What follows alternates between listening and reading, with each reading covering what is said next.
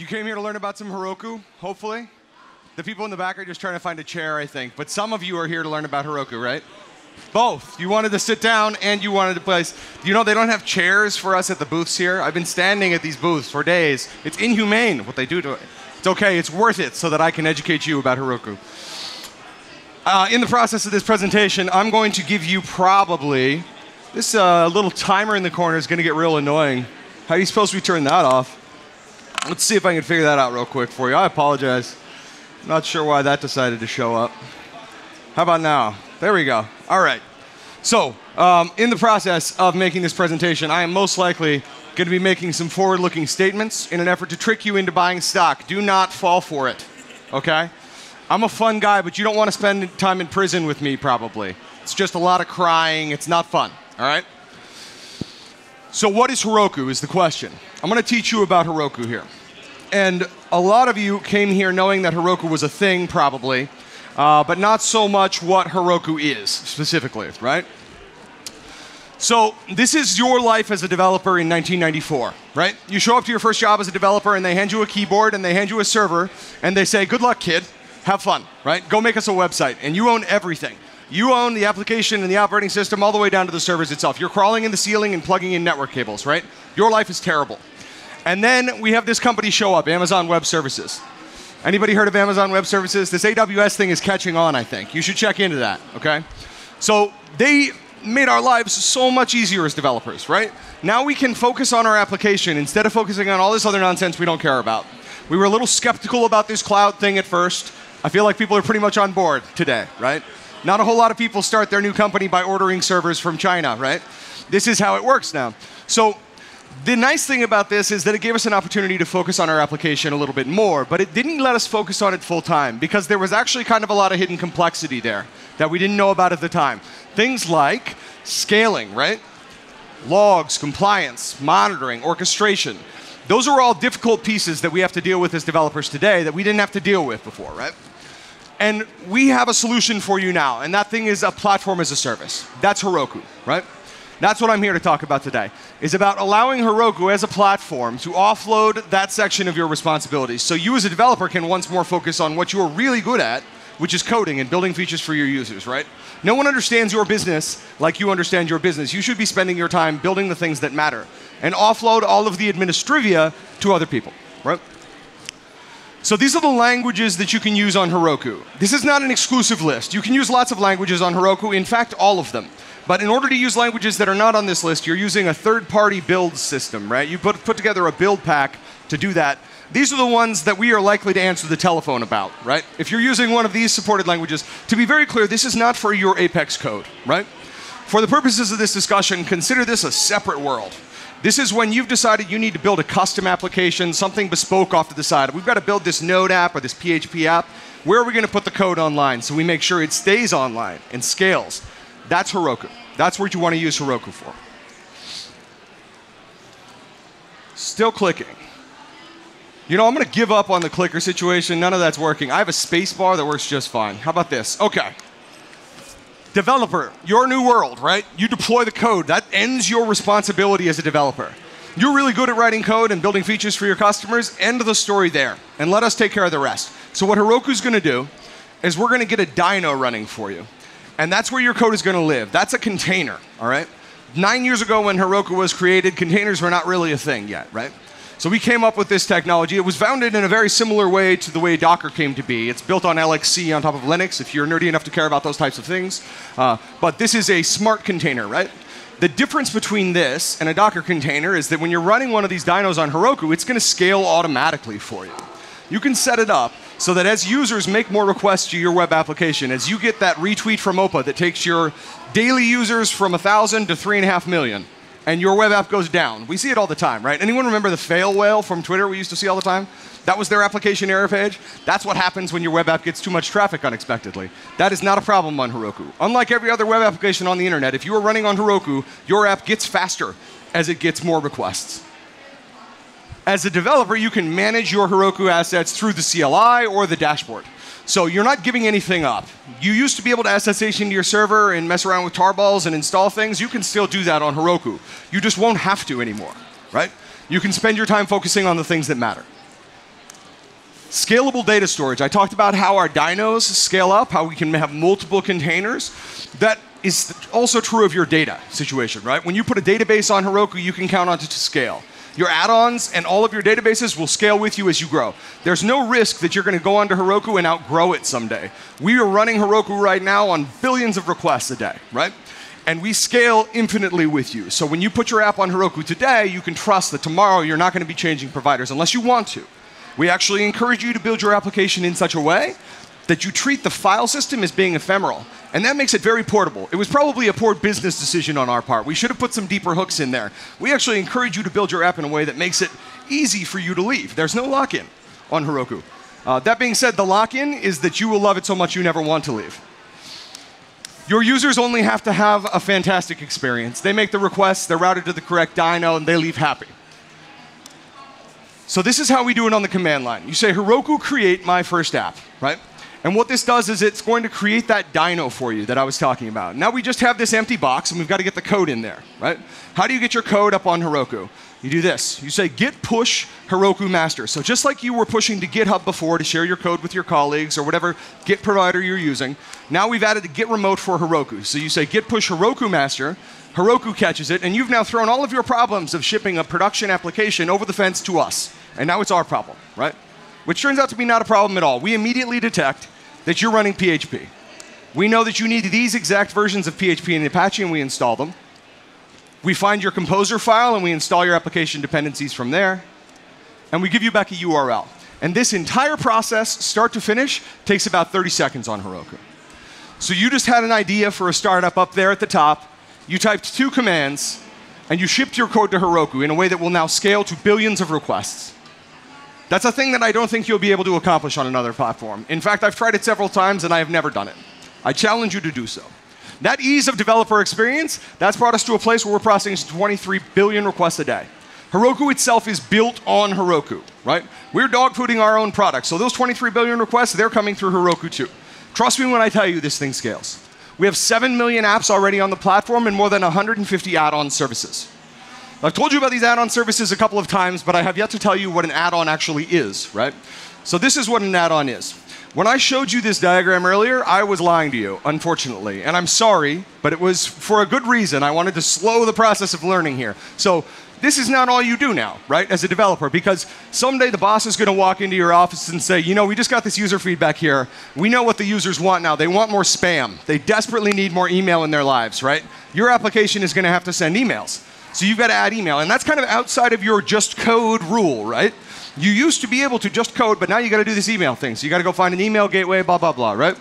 Same is true of something like a CDN. Even a database. If you want to add a database to your application, that's going to involve a setup on any other platform, right? On Heroku, this is what that looks like. So for my little example application here, for email, I'm going to choose Mailgun. Now, this is just one of many providers in the Heroku add-ons ecosystem. You can have your choice, but when I go onto Heroku and I find the Mailgun add-on and I click that button, what happens in the background is Heroku goes to Mailgun and creates an account for you and generates an API key and sets it on your application. So you as a developer never leave your code. You can just keep typing code as though email works because now it magically does because you clicked a button on our website. The same is true for a CDN like Fastly. The same is true for a database like Postgres. These are all part of our add-ons ecosystem. And I promised you earlier you could do anything on the command line that you can do in the website. This is what that looks like.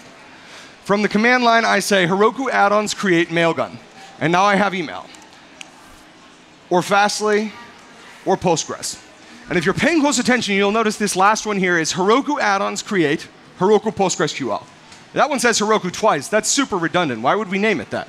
We named it that because we made it.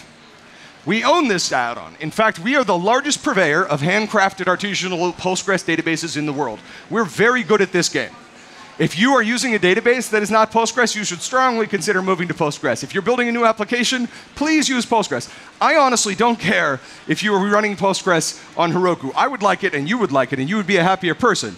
But if you are going to choose a database for a new application, Postgres is the correct answer. And I am happy to explain all of the detailed reasons I have for believing that afterwards. But please use Postgres. Your life will be much easier as a developer. Heroku provides many, many Postgres databases. Postgres is a fantastic database, but sometimes when you are running it in production at a scale, it is hard to know which knobs to turn. Some of the people who work for us at Heroku actually commit to the Postgres open source project itself. Right? We have many, many Postgres experts inside the house. You can trust them to take this thing and make sure that it doesn't go down when you get retweeted by Oprah and your app becomes suddenly very popular. Right? We have another add-on here in Redis. Redis, if you are unfamiliar, is really good for PubSub when you're trying to get multiple applications to talk to each other in kind of a disposable way. It's great for caching. Heroku offers that natively as well. We have a great demo over in the booth, in the developer forest. If you get a chance to stop by and check out the Heroku booth, there's a video game that uses this Redis extensively. Kafka. I like to talk for kind of a long time about Kafka because I'm in love with this technology. So I imagine many of you at one point had a monolithic application inside your company, right? You just kept coding on this big thing and it got giant and unwieldy and terrible. And then you went to a conference and someone said, you know, you could try microservices instead. And now instead of one big problem, you have 1,000 tiny problems, right? You built all of these tiny microservices and sometimes this application is supposed to tell this one, hey, send an email. But the message never gets there, and no one knows that it was even supposed to have been sent, right? It's a tree falling in the forest and no one hears a sound, and that's what HTTP is. It's kind of our fault as developers for trusting HTTP to do this job, where you're making the API request and it actually happens. HTTP is stateless. It's not designed to do that. Kafka is designed to do that. Honestly, over the next 10 years, this or a technology like it is going to dominate the way we build applications. We're moving towards an event-based architecture. What this means is that in Kafka's world, when Kafka sends a message, if this application is down and doesn't get the message, then Kafka just leaves it there. And when the app comes up, it gets the message, right? HTTP is a different situation. I equate this to your postal carrier walking down the street and just burning your mail as they go and dropping it on the ground. Because HTTP, when it sends that message, if this app is offline, the message is gone into the ether. And this app comes back and is like, hey, do I have any messages? I don't know who you are, the other app says. And we move on with our lives. That's the world right now with HTTP, and that's why microservices are painful. So the solution is not retreat back to the monolith. Please don't do that. Monoliths are also a bad idea. But if you're trying to build a sustainable microservices architecture, you need something that can pass these events around in a disk-backed way like Kafka 10. So if you haven't had a chance to learn about it, go online and read about Apache Kafka.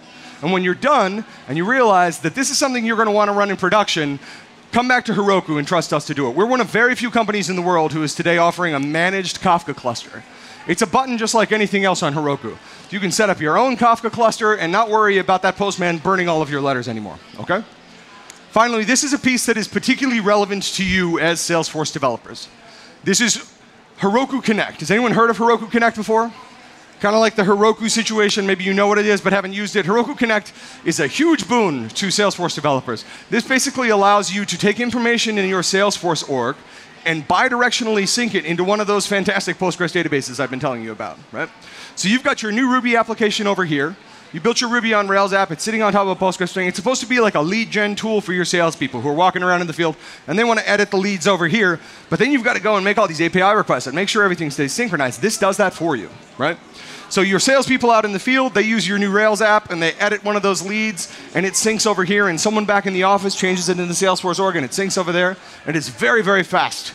It's an excellent product. We have a demo about it over there in the developer forest again. On the backside, if you want to go and check out Heroku Connect, there's a lot more to learn about it than I've been able to give you here. But you should definitely check it out. So that is the end of my spiel, and I'm actually going to attempt to live create a new Heroku app with you so that I can show you in code what I've just shown you here on the slides, if people are interested in that plan, yeah? You ready to try it? So we're going to go over here to a command line. I'm here in my Dreamforce. How much? Can you see that okay? In biggin? Okay. So I've got nothing in this directory right now, right?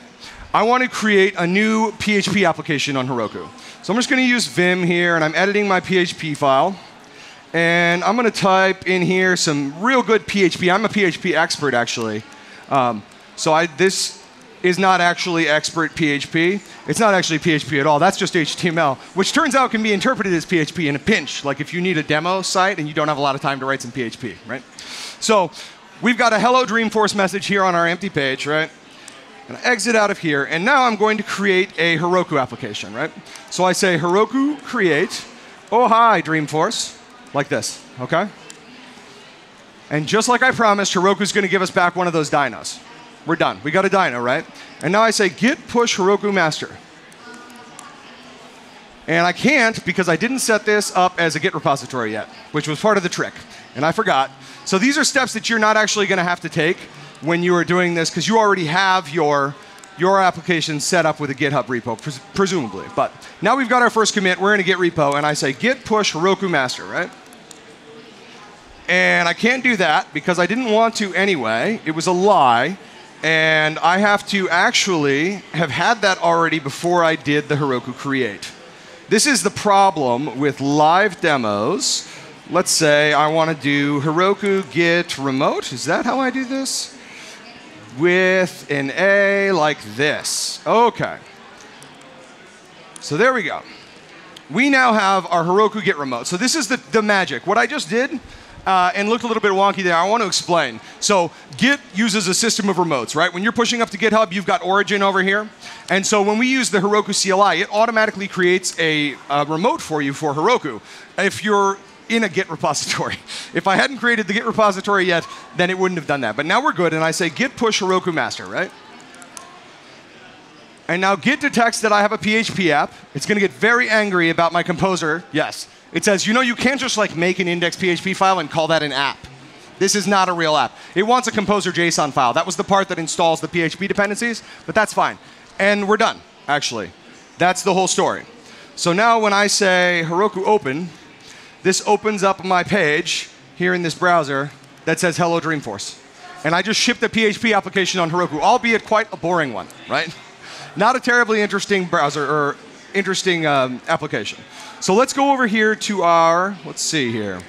I'm going to go back over here to my repository, and I'm going to turn this thing into an actual repo real quick, OK?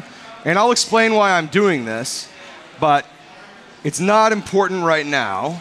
I'm just on GitHub. I've gone to the new repository page, and I've created this repo. And now I can push my repository from the command line, right? So I come over here, and I push this up to master on my GitHub side. And now I have a git remote, not a git remove, that is set up for GitHub, right? So I can push my awesome new code to GitHub, just like I did. But I already did push in this case. So getting a GitHub repo into the story actually gives us a huge advantage in that I can go into my applications list here, and I have already, presumably, found this application, but I'm going to find it again. Let's see here. We'll just go to CloudSphere, and I'll hop over from my apps client here. So I've got this Ojai Dreamforce loaded up. Eventually, not so much, like this. Go to the page. Think we are experiencing some internet troubles, or else I am not very good at finding apps called Ojai Dreamforce. Here it is. All right, that's what I wanted. OK. So here's your application dashboard on Heroku, right? And I was talking about how we can create more dynos, or bigger ones. So we'll go over here under our Resources tab, and we are going to change how we have our dynos set up. We're going to take it from a free one to a very expensive one, because my boss is sitting over here, and he said, it's cool, spend all the company's money, no problem. So we got that set up. And now more than that, we're going to use the biggest one we've got. All right, this is a performance L dyno. It's really important that we serve our PHP one line of HTML on these expensive dynos. And I'm going to run them up here, OK? We've got 10 of them now. And I have on my application here still this browser right now, right? Except now it's running on the biggest possible dyno we have, which has a huge amount of memory. And it's got 10 of them, processing all of those in rotation. So as a new request comes into the Heroku platform to one of these dynos, that dyno becomes busy, right, until it finishes processing the request. But we have a Heroku routing layer that dynamically routes those requests round robin to all of these dynos as they scale up. And now let's say that our Oprah emergency is over, right? And we're going to go back down. So we scale back down to 1. And we did not pay these numbers that you saw on the screen. We paid prorated to the second only what it cost us to run that dyno. That's the promise of Heroku, right? So if I go back down here and I set this dyno like this, I also have the option to enable, let's see here, to enable auto scaling. Presumably. What I'm trying to do is get that thing to let me go back up to this dyno type, and we're not doing it. In any case, I was going to show you this thing in 5 seconds, and I don't have time to show you auto-scaling anyway. The thing that I just showed you where these dynos are scaling up, they scale back down automatically. You do that in response to user traffic, and you get to sleep in on Black Friday for the rest of your life as a developer. And you will be the only one on earth who gets to do so. So thank you very much for listening. I appreciate very much your time. Have a lovely day.